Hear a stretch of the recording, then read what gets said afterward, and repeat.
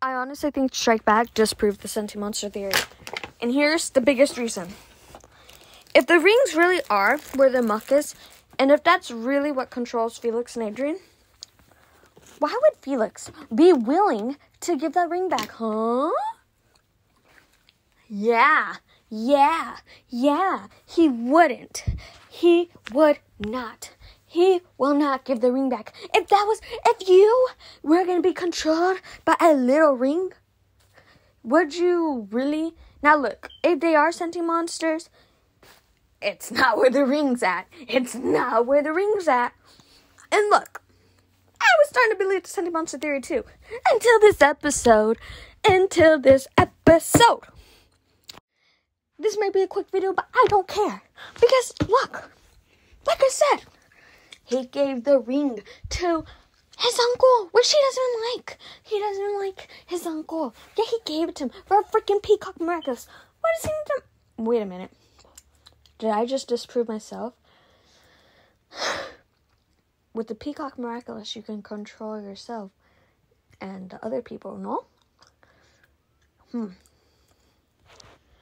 Fair point. Or what if it's only in the rings though to control?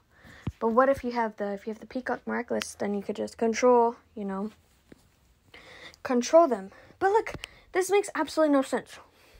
Because doesn't Gabriel or Natalie, at least one of them, low-key need the peacock miraculous in their possession in order to control them?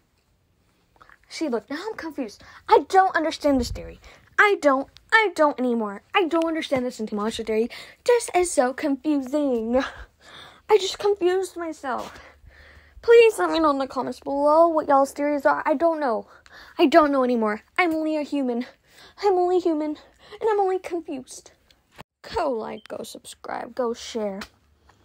And turn on your post notification bell. Please follow my Instagram. Please, because I post edits on there. And I update stuff through my stories. So, just go follow me on Instagram if you want. But anyways, comment, like, subscribe, share. And please just tell me. I need to know. I need to know y'all's theories. What even is this at this point? Okay.